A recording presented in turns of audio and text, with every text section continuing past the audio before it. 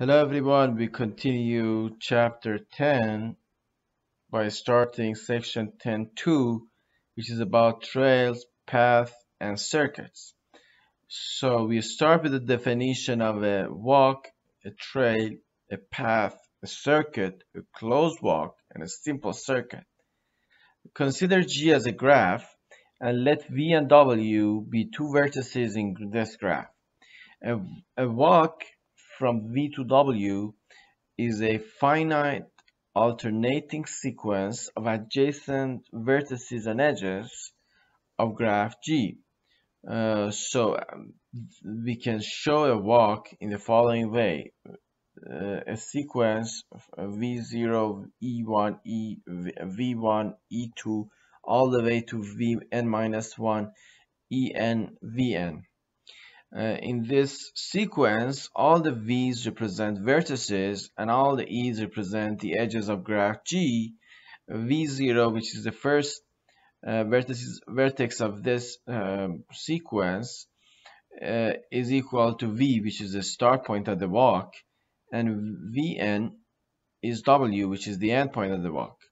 And for all I from 1 to n, Vi minus 1 and Vi are the endpoints of EI, right? So EI is incident on the vertex before it, which is Vi minus 1, and the vertex immediately after it, which is Vi. A trivial walk from V to V consists of a single vertex V. So when we say a trivial walk from V to V, we mean only a single vertex with no edge. That's also create, and that only vertex also creates a walk. That's a trivial walk. And a trail from V to W is a walk from V to W that does not contain a repeated edge. So a trail is a walk, but the only difference is it does not contain a repeated edge. It's not allowed to have any repeated edges. A path from V to W is even a more confined version of a walk. It's a trail that does not contain a repeated vertex.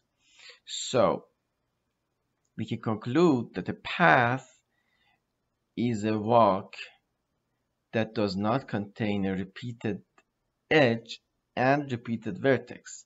It does not contain a repeated edge because a path is a trail, right?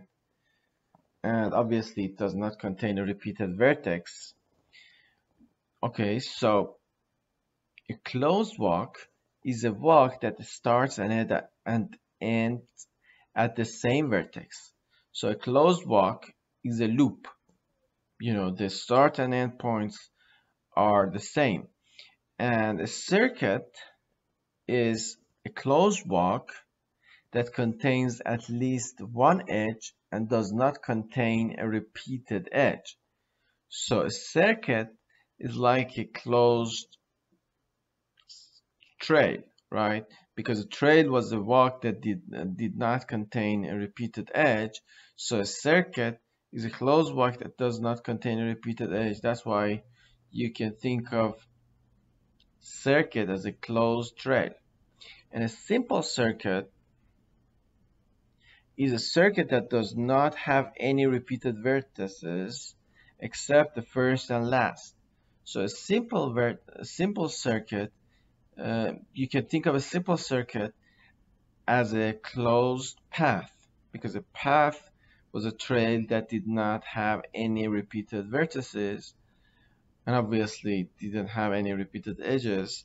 So a simple circuit is like a closed path in which the start and end points are equal, but except the start and end points, that circuit has no other repeated vertices. This table, as you see here, this table compares walks, trails, path, closed walk, circuit, and simple circuit based on different criteria. For example, it shows you that walk and closed walk are the only, are the only walks that are the only definitions that allows repeated edges. The definition of trail, path, circuit, and simple circuit do not allow repeated edges. In a similar way, you can see that a closed walk, circuit, and simple circuit, they must have the same start and end point, but a path cannot have the same start and end point, and walk and trail allow having the same start and end points.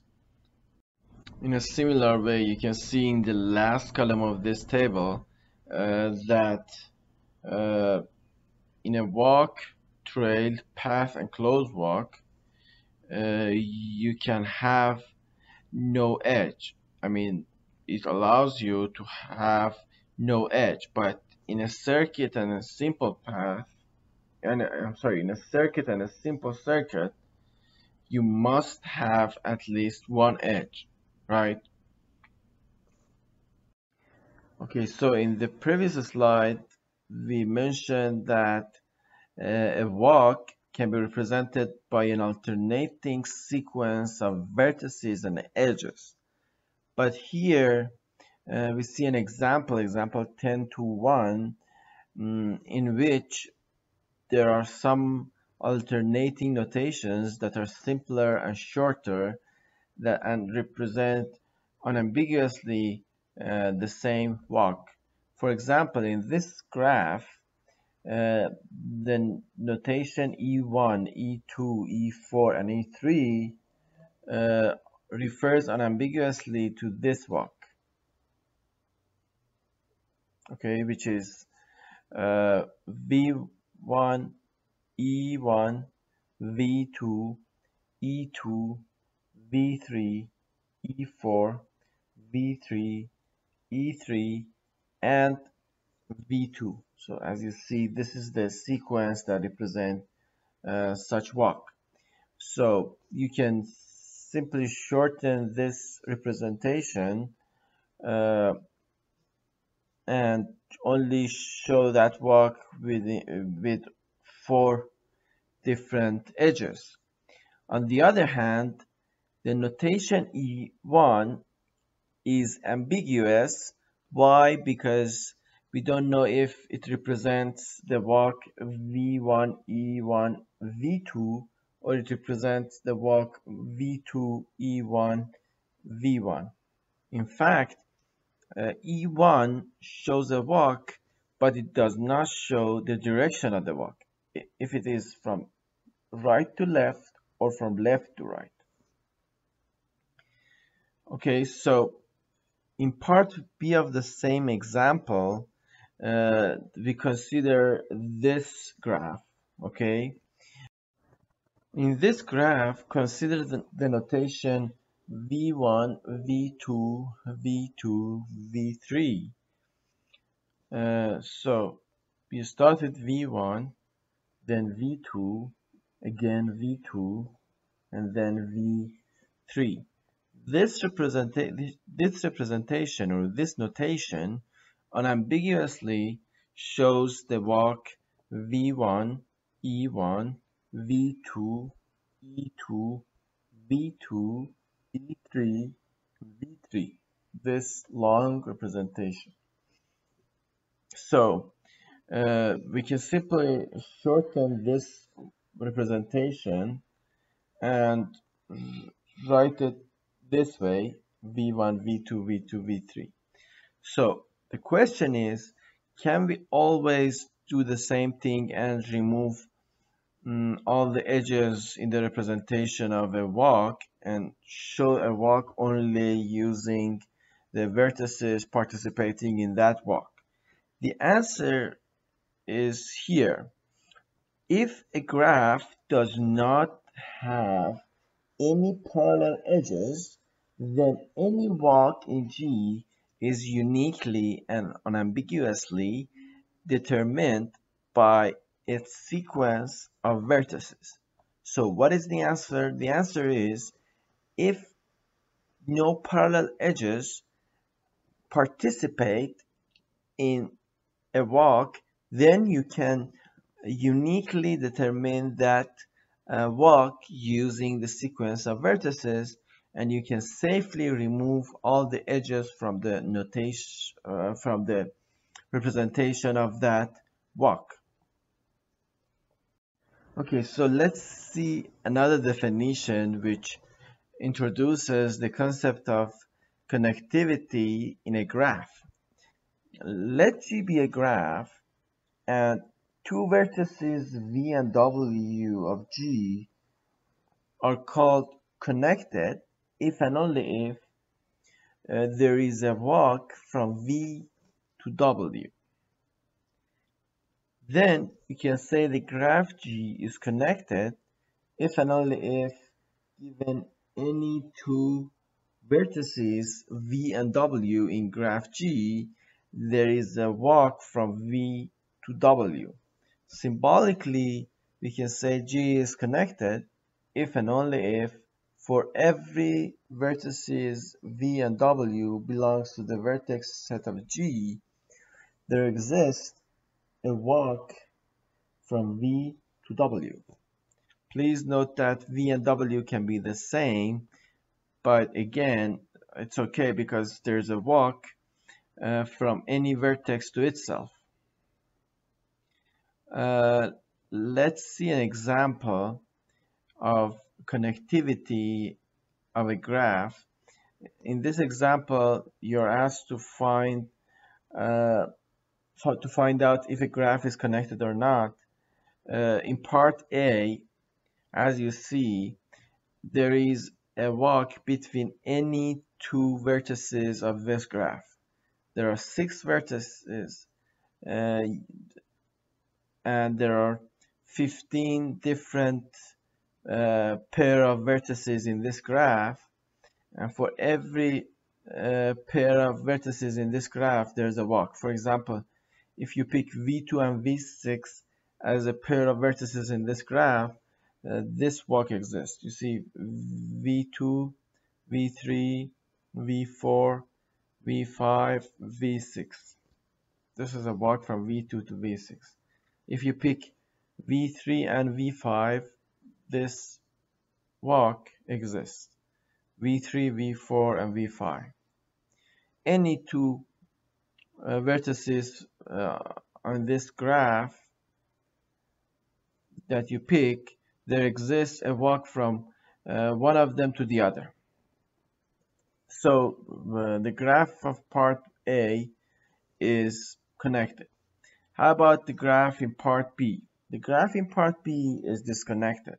Why? Because if you pick V4 and any other vertices like V2, there is no walk from V4 to V2 because vertex V4 is isolated and there is no edge on this graph that is incident on V4, so you cannot create a path, a walk or a path starting on V4 and ending on any other vertex of this graph. So this graph, the graph in part B, is not connected. A graph that is not connected is called disconnected. Now let's look at part C. Part C looks like a connected graph, but it's not. Why? Because there is no walk from V1 to V2, or there is no walk from V4 to V5 or V4 to V6. It's that simple. Since there is no walk between a pair of vertices in this graph, you can simply conclude that this graph is not connected. In fact, since the connectivity of a graph is defined using a universal statement right here, So in order to prove the disconnectivity, or in order to disprove the connectivity, you only need to show a counterexample. You only need to show two vertices that are not connected. You need to show two vertices like V and W such that there is no walk from V to W, correct? Okay, so here let's see a lemma 10.2.1. This lemma says, considering G as a graph, if G is connected, then any two distinct vertices of graph G can be connected by a path. So based on the definition of graph connectivity, any two distinct vertices of a connected graph can be connected using a walk, but this lemma claims that they are also connected using a path, not only a walk. A path means a walk with no repeated vertices and no repeated edges. The second part of this lemma says if vertices V and W are part of a circuit in G and one edge is removed from the circuit, then there still exists a trail from V to W in graph G. This is a very interesting claim. This is a very interesting lemma. Basically, if you have a circuit like this and you have two vertices on this circuit, one is here, the other is here, and if you remove an edge from this circuit, for example, you remove this edge from a circuit, so we basically disconnect this circuit. So this circuit is not a circuit anymore because we remove one of its edges. So in this case, there still exists a trail from V to W in graph G. So this is the trail that still exists from between these two blue vertices. You see, you can start from here and go this way to reach to the other vertex. So this is a trail that still exists although we removed this edge. But before removing this edge, there were there are at least two distinct trails between these two vertices. One was this one and the other was this one from the left side. But now because we remove one edge, we do not have this trail anymore, but we have one other trail. In part C of this lemma, we basically say if G is connected and G contains a circuit, then an edge of the circuit can be removed without disconnecting graph G. So part C is a direct conclusion of part B. Why? Because it basically says if it's in a circuit like this, we remove one edge, we do not disconnect the graph, and that's because there still exists a trail between any two vertices of this circuit, this disconnected circuit. That's why part C is a direct conclusion of part B. Now let's look at a definition, the definition of a connected component. We say graph H is a connected component of graph G if and only if three conditions are true for graph G. The first condition is H is subgraph of G. Second one is H is connected. The third one is no connected subgraph of G has G as a subgraph and contains vertices or edges that are not in H. So if you want to summarize, or if you want to make, if you want to simply explain the third condition, if you want to simply represent the third condition, you can simply say H is the largest connected subgraph of G that contains the vertices and edges of H. Or you can easily say H is a subgraph of G that is not part of a larger subgraph of G that is connected. So H is not part of a larger connected subgraph in G. That's what the third condition explains. So in order to illustrate the definition of connected component, let's see example 10.2.4, which is about the connected components of a graph, of a given graph in this figure. The question is, find all connected components of the following graph. So you can easily see that there is a connected component at the left hand side of this figure. This connected component contains three vertices v1, v2, v3, and two edges e1 and e2. Obviously this subgraph is connected and it's not part of a larger subgraph, is not part of a larger connected subgraph of graph G. That's why this subgraph is a connected component for graph G. Then you can say V4 as a connected component of graph, as another connected component of graph G, because V4, which is a single vertex, is a subgraph of graph G, and it's a connected subgraph, and is not part of a larger connected subgraph of graph G. And there is one more connected component on the right hand side of this figure. This connected component contains four vertices, v5, v6, v7, v8, and contains three edges, e3, e4, and e5. Obviously, this connected component is connected, and it's a subgraph of G, and it's not a part of a larger subgraph, a larger connected subgraph of G.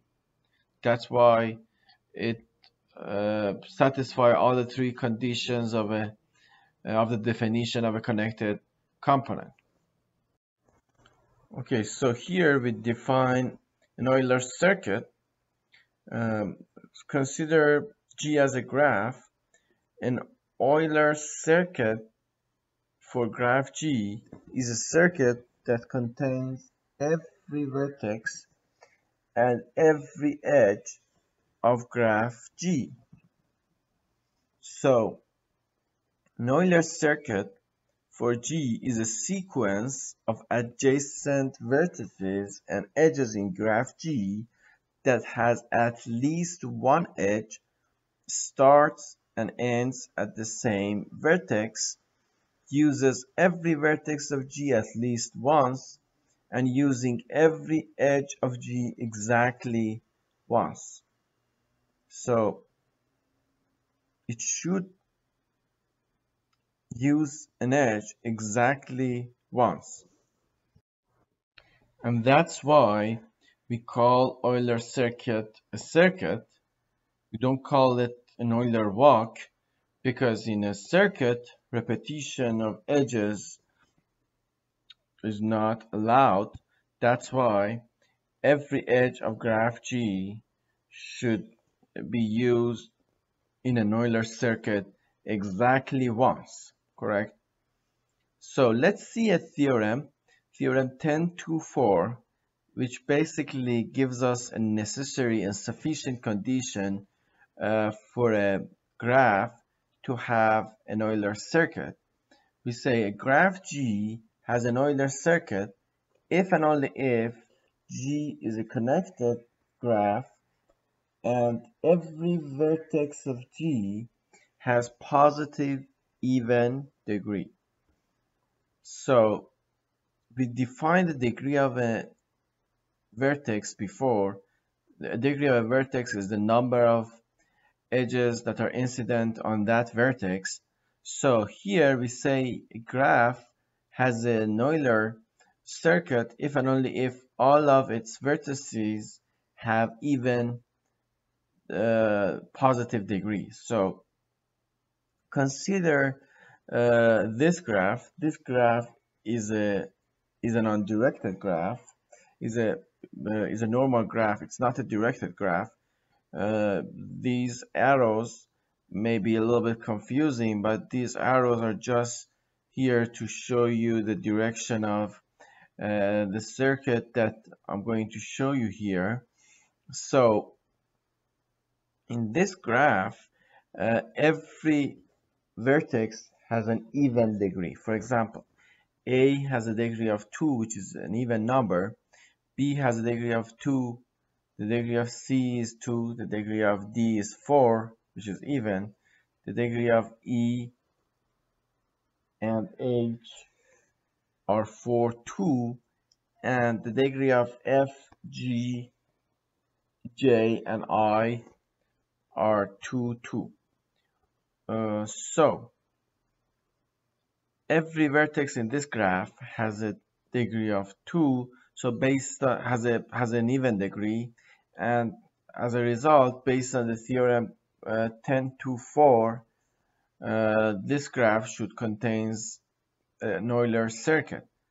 So we start from node A, from vertex A, and we create a circuit like this: A, B, C, D, E, F,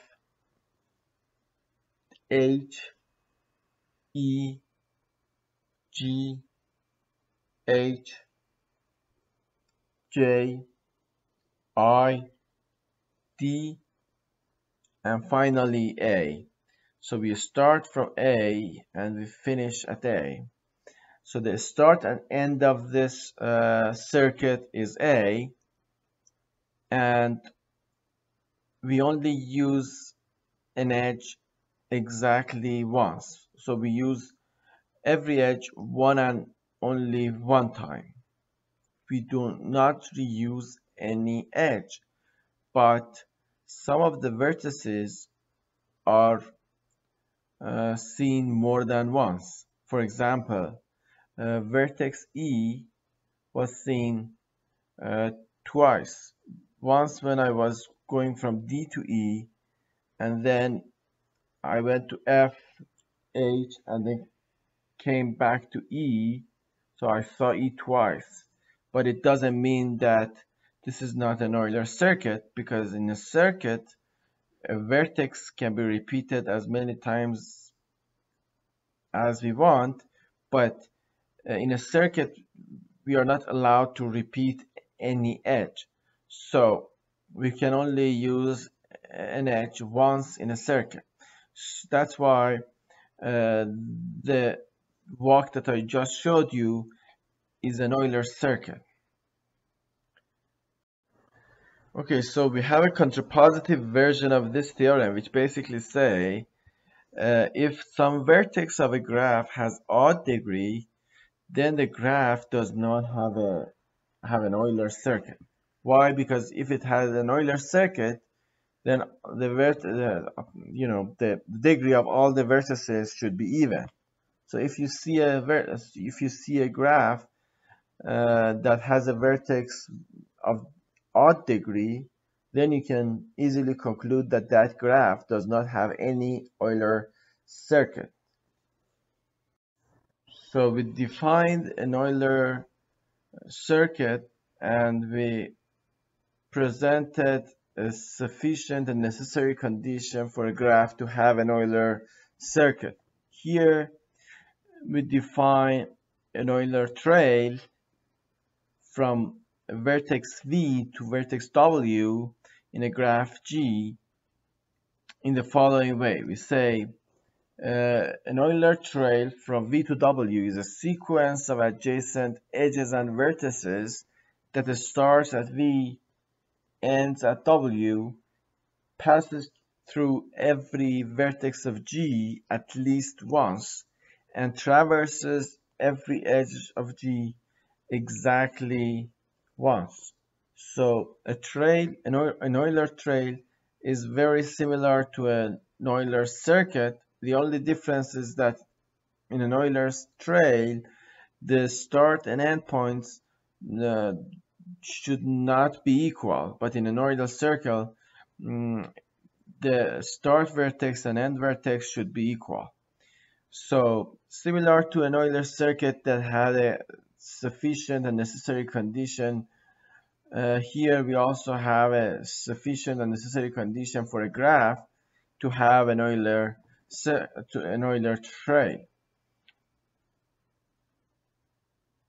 So consider G a graph and let V and W be two distinct vertices of this graph.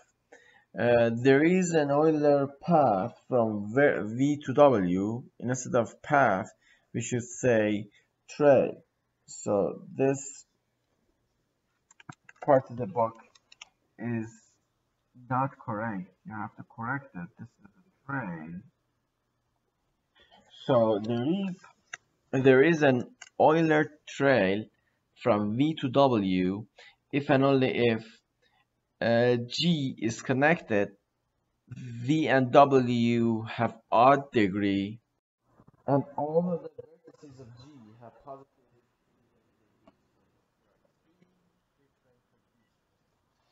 Condition number one, V and W have odd degree. Condition number two is all other vertices of G have positive even degree. And the last condition is G should be connected, right? So consider this graph. In this graph, A and B have odd degree. All other vertices have even degree. You see G has the degree of 2, H and E have the degree of 4, F, I, K, J, D, and C have degree of 2, which are all even numbers. So here we are sure that there is a Euler trail from A to B, or there is an Euler trail from B to A.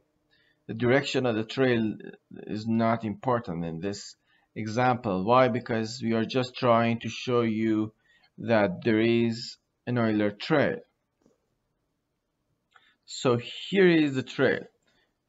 From A we go to G, then from G to H, from H to F, from F to E, then from E to H again, from H to I, from I to E again, from E to K, from K to J, from J to D, and from D to C, and finally from C to B. So you can see that there's an Euler trail from A all the way to B, and this trail will traverse every edge once and exactly once. Okay, so here we define the Hamiltonian circuit. That's the last definition in this lecture. A Hamiltonian circuit in a graph G is a simple circuit that includes every vertex of G. So since a simple circuit does not allow repetition of vertices and edges, so a Hamiltonian circuit is a sequence of adjacent vertices and distinct edges in which every vertex of G appears exactly once. You cannot have repetition of vertices, except for the first and the last vertex, so which are the same. The first and the last vertices of a simple circle obviously are the same, but except the first and last one, there should not be any repeated vertices in a Hamiltonian circle. Okay, so we present a proposition which is very helpful for proving that a graph does not have a Hamiltonian circuit. This proposition basically says if graph G has a Hamiltonian circuit, or which says if a graph has a Hamiltonian circuit, then the graph should have a subgraph like H which satisfies these four conditions. First, H contains every vertex of graph G. Second, H is connected. Third, H has the same number of edges as vertices. And fourth, every vertex of H has degree 2. So let's see example 10-8. In this example, we are going to show that this graph right here does not have a Hamiltonian circuit. I'm going to prove this using proof by contradictions. So I first assume that this graph is has a Hamiltonian circuit, and then I try to reach contradiction using the proposition 10-6. Okay, so first of all, let's use the first condition of proposition 10-6 and say, okay, so if this graph wants to have a Hamiltonian circuit, it should contain every vertex of graph G. So it should have A, B, C, and D. So H as a subgraph of graph G should have 5 vertices.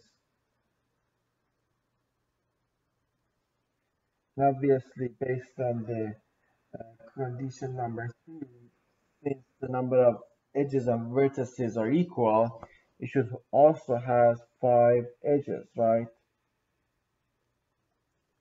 Now let's look at the fourth condition. Every vertex of H has degree 2, right? So obviously A has degree 2, E has degree 2, C has degree 2, D has degree 2, but D has degree 4 in the original graph G. So since we are going to create a subgraph with degree 2 in every vertex, we need to remove we need to remove 2 and only 2 vertices. I'm sorry, 2 and only 2 edges that are incident on B. So we should remove 2 of these 4 edges that are incident on vertex B. So if we remove 2 of these edges, how many edges we are left? In total, we have 1, 2, 3, 4, 5, and 6 different edges. So if we remove 2 of them, we only have 4 different edges. However, based on the third property, we said we have 5 edges. So we cannot have 5 and 4 edges in a subgraph. The number of edges is either 5 or 4. It cannot be both. So we reach contradiction. As a result, we can say that we already proved that graph G does not have a Hamiltonian circuit. We use the method of proof by contradiction.